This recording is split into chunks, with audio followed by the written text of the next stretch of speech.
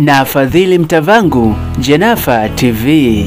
Katika anga za juu kuna magimba mengi yakilizunguka jua, lakini leo katika magimba hayo tutaongelea vimondo.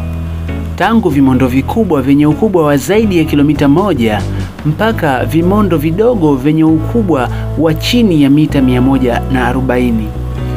Vimondo kama ambavyo tunajua vinapatikana katika ukanda unaojulikana kama Kuiper Belt, ukanda katikati ya sayari ya Neptune na Uranus kwa mujibu wa tafiti. Vimondo pia hulizunguka jua kama zilivyo sayari na magimba mengine.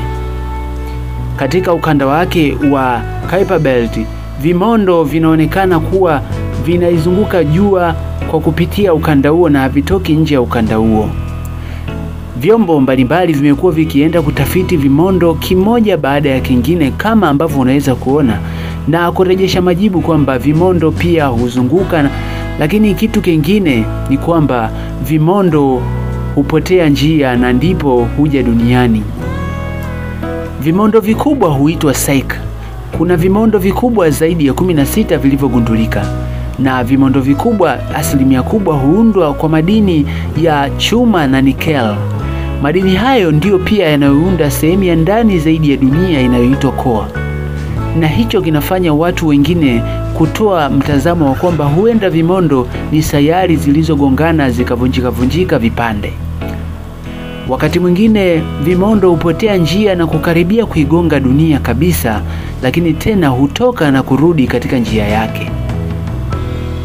Vimondo kwa asilimia kubwa vinakuwa vinapopotea kutoka katika ukanda wa Kuiper Belt huvutwa na gravity.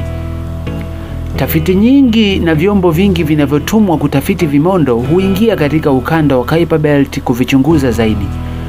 Hii ni kutokana na kwamba ukanda huo una vimondo vingi zaidi. Iligundulika kwamba kimondo kikiondoka katika ukanda wa Kuiper Belt huvutwa na gravity ya sayari husika na kuangukia katika sayari hiyo. Duniani, Mbeya Vwawa, kuna kimondo kilianguka pale, lakini pia mara mpaka Shinyanga na Arizona Marekani, pia Ulaya ya Mashariki katika nchi ya Belarusia na Slovenia, na pia katika nchi ya New Zealand. Kote huko vilianguka vimondo. Bado tafiti zinaendelea kufanyika ili kuweza kujua haswa madini mengi yanayounda vimondo, na pia kuweza kujua nini hasa asili ya vimondo. Kwa nini vipo vingi sana katika ukanda wa Kuiper Belt?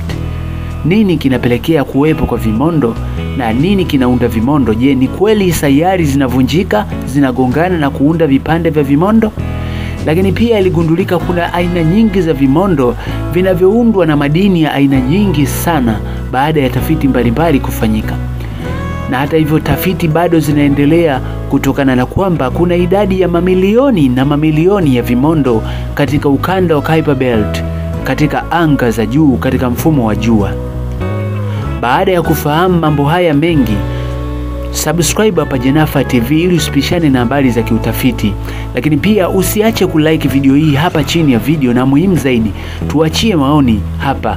Unajua nini kuhusu vimondo? Changia na elimu yako, lakini pia unaweza kuuliza swali lolote kwa ambacho hujaelewa na kutoa elimu yako. Karibu.